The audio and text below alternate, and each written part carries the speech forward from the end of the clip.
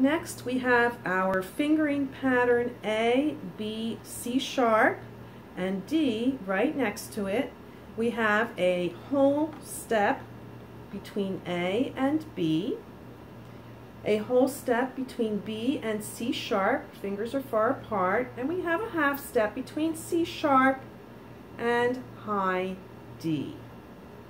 Okay, you can see that in the diagram there as well. Your second and third fingers are where your half step is. They are close together. Open A, to first finger B, second finger C sharp, third finger high D. Okay, that is also what your half scale was on page 25. Take a look at that. It's exactly the same thing, your fingering pattern. Okay, let's do it together.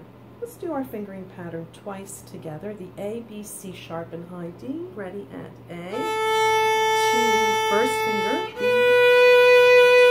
Second finger C sharp. Next to it, high D. One more time. Open A. To first finger B. Second finger.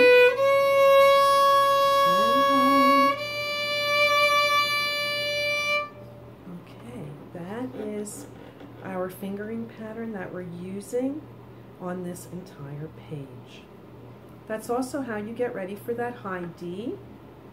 Before our songs start, play open A, B, C sharp, and high D.